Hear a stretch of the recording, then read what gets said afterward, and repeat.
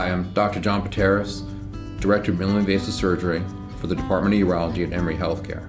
My doctor told me my PSA level was elevated and that they had to have a biopsy, and it came back positive for cancer. One of the innovative ways that we are treating prostate cancer is by using the Vinci robot.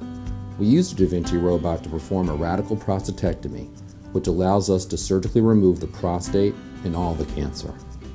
Once I found out that I had cancer, that put a scare in my heart. The robot is controlled by a console. You actually move the robotic arms with finger controls. There are buttons to push for different angulations.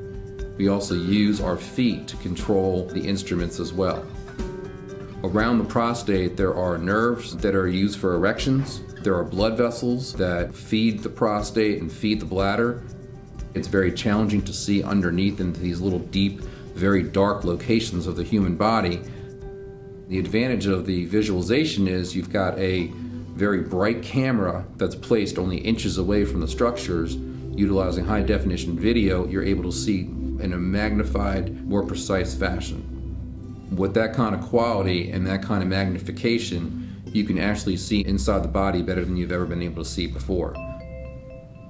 The majority of our patients who undergo robotic prostate surgery at this point, most of them will go home actually within a day after surgery, where in the past from open surgery, it could take as long as 3 to 5 days. I went home that same day after the surgery.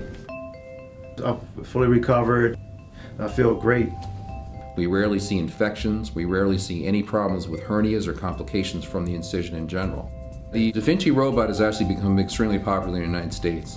One of the big advantages of Emory Urology is the fact that we're not just utilizing the robot to do prostate surgery. We're utilizing the robot for small kidney tumors, testicular cancer, bladder cancer. We are also operating on women who have urinary incontinence. We've actually now done quite a number of robotic kidney surgeries in which we cut the tumor out of the kidney and are able to reconstruct the entire kidney.